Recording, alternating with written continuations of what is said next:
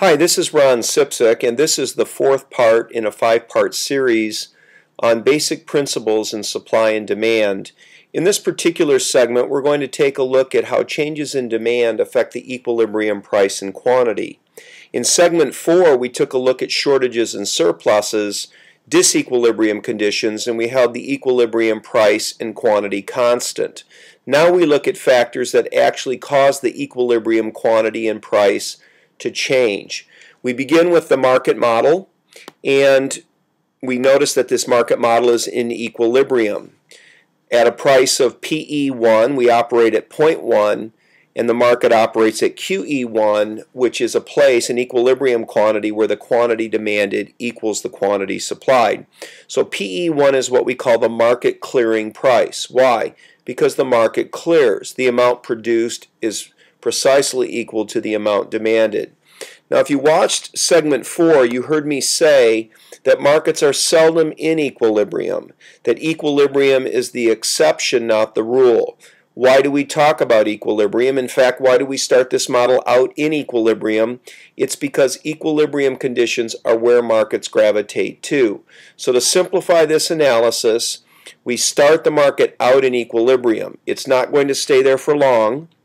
It's going to move into disequilibrium very quickly, but we're going to start out in equilibrium and move from equilibrium to equilibrium. Actually, we'll move from equilibrium to disequilibrium and then back to equilibrium. This is called comparative statics, and this is a type of analysis where we're basically taking snapshots. Here's a picture of the market at point 1. We're going to change something and look at the market at point 2. And we're going to try to understand how the market moved from point 1 to point 2. In other words, taking a couple snapshots of the market and then trying to talk about how things actually changed. Let's talk about a current example. I want to look at the oil market. If you look at the world oil market in the last 8 to 10 years, you see a market where the demand for oil has been increasing. This has been largely due to increases in income in countries like China and India. These nations are developing, they're rapidly industrializing, and of course rapidly industrializing nations are going to need lots of oil, at least in the world we currently live in. So what I want to do is I'm going to move below the graph, and I'm actually going to set up what I call a logic sequence. I'm going to set up 6 blanks, and I'm going to show you factor by factor what's changing as I modify this diagram. So we'll be looking at steps of change. So blank is going to affect blank, is going to affect blank, is going to affect blank, is going to affect blankety blank. So we have what is called a causal relationship here, and we're going to look at a number of factors that lead to the changes in the oil market. We begin by assuming that there's an increase in the incomes of oil buyers. Now, income can affect demand 2 ways. One way a higher income can affect demand is to increase it. In this case, the good is assumed to be normal. So we're assuming here that oil is a normal good. A normal good is a good where the increase in income leads to an increase in demand. Now let's not forget what an increase in demand is. We talked about this a couple lessons ago. An increase in demand is an increase in the quantity demanded that had nothing to do with price. In other words, buyers are wanting to buy more, but it's not because the price has dropped. No. Buyers are wanting to buy more because the income of those buyers has increased. So there's been a change here in what we term a non-price factor. Income is a non-price factor. And if you recall, changes in non-price factors change demand. Now let's go back up to the diagram and take a look at what has happened. If there's been an increase in income and an increase in demand, the demand curve for oil has moved to the right. So we can graph this as a horizontal movement to the right. This specifically is called an increase in demand.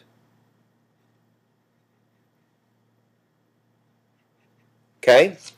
The effect of this increase in demand is to push the quantity demanded way out to this point. So, the quantity demanded has moved to the right. Whenever the demand curve shifts to the right, the quantity demanded is moving to the right. Because what is an increase in demand? An increase in the quantity demanded. What is an increase in demand? It's an increase in the quantity demanded at a given price. PE1 has not changed. The price of oil has not changed yet.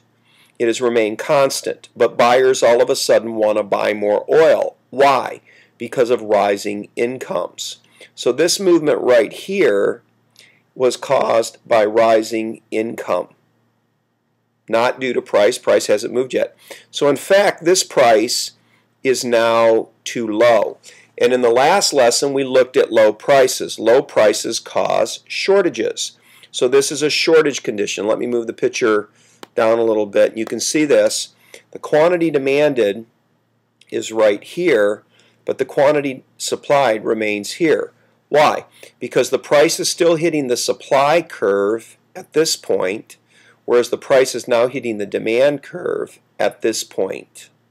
We have a shortage, which means this cannot be the equilibrium quantity.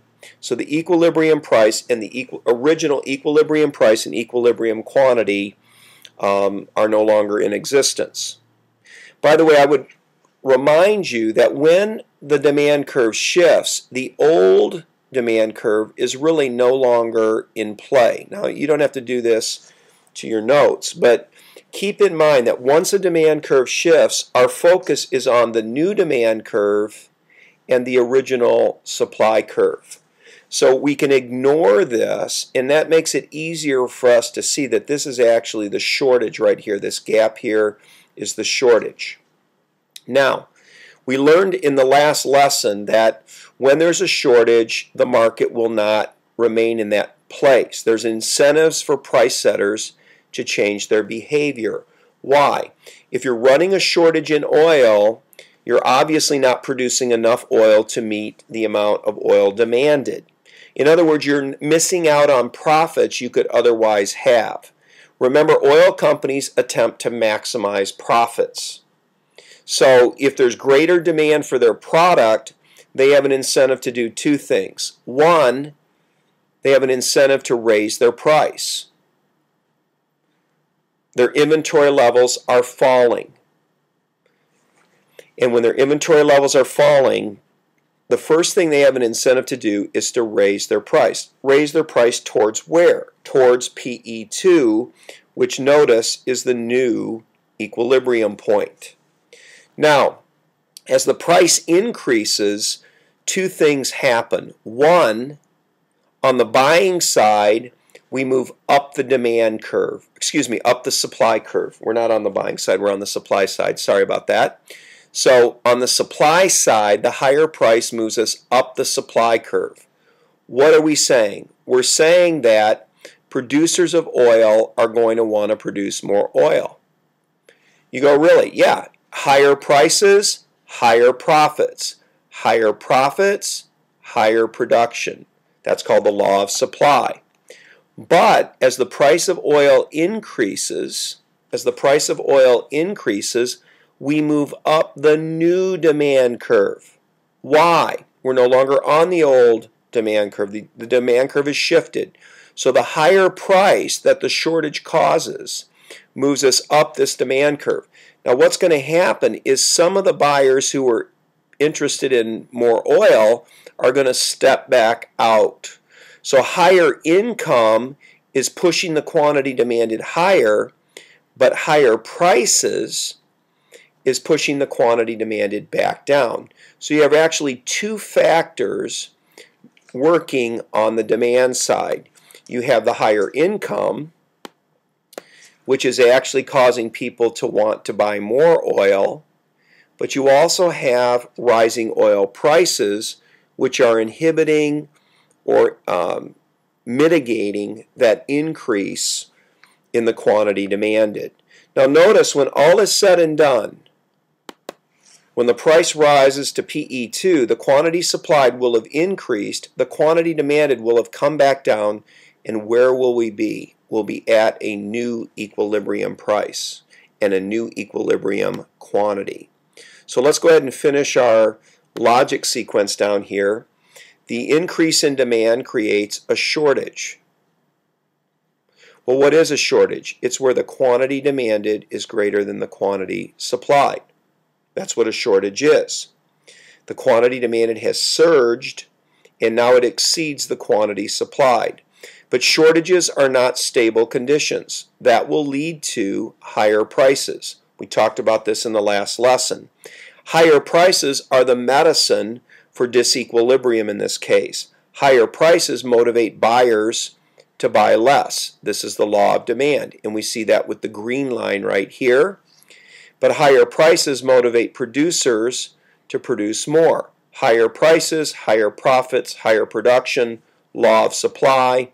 We see that right here. This is the profit motive in operation. So notice the higher prices correct the problem.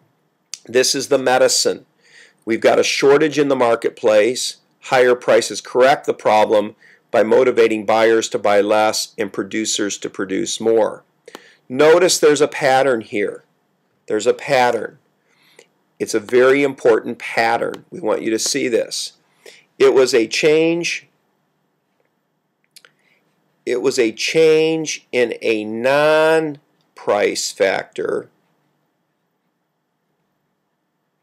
So notice this is delta, the Greek symbol delta, which means change in.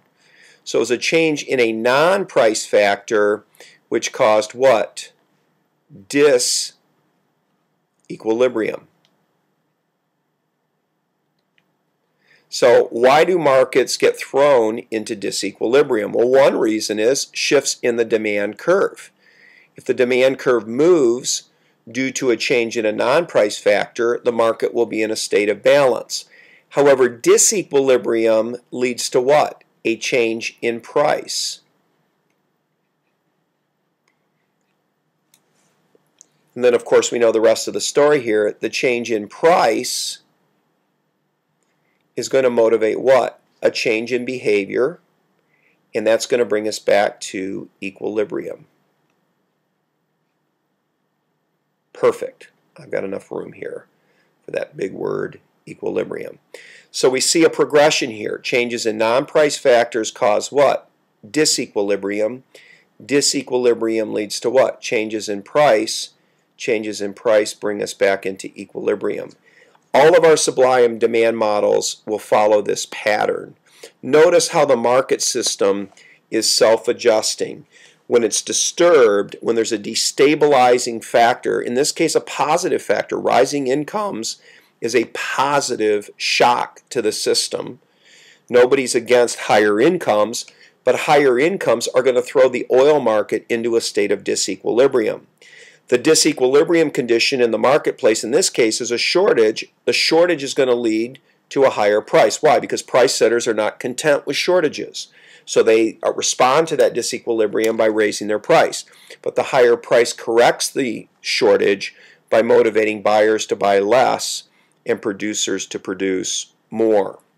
Notice when all is said and done, the equilibrium price of oil has increased, and check this out, the equilibrium quantity of oil has increased. Let's go back up to our diagram so you see this. Look, don't miss this. This is interesting stuff. The equilibrium price of oil has increased, and the equilibrium quantity of oil has increased. You go, well, that does not seem intuitive. That seems counterintuitive. It is not counterintuitive if you think about what happened here. Yes, usually when the price of something goes up, people buy less. Sure enough, that occurred here. When the price of oil went up, buyers of oil want to buy less. But notice they're buying less after, look at here, they're buying less after they already wanted to buy more. So in other words, it's possible for the equilibrium price and equilibrium quantity to increase if there's been a change in a non-price factor. So this is not, let me tell you what this is. This is not a violation of the law of supply, not a violation of the law of supply. Remember when we gave the law, the law of demand. I'm not even on the right side. Sorry about that. This is not a violation of the law of demand. Thinking about food, not about economics. I'm sorry. So let me get my mind back on the game here. This is not a violation of the law of demand. Remember we said when there's an increase in price, the quantity demanded goes down. But that assumes that income, Y, income is being held what? Constant. In this particular example up here, income didn't stay constant. Income increased. So it's possible if income is increasing at the same time price is increasing, which is exactly what happened here. There was an increase in income, which led also to an increase in price. If there's an increase in income at the same time there's an increase in price, it's possible that the quantity demanded can increase. And in fact, in this case, it did. If you look at the overall effect on quantity demanded in this model, you see that buyers in the end up buying more. They ran all the way up to here. They came back to here. But in the end, they're buying more than what they started with. Okay? You would not pick up these little nuances in the marketplace if you didn't have this model, this supply and demand model, in your head. In the next segment, we will take a look at how changes in supply affect the equilibrium price and quantity.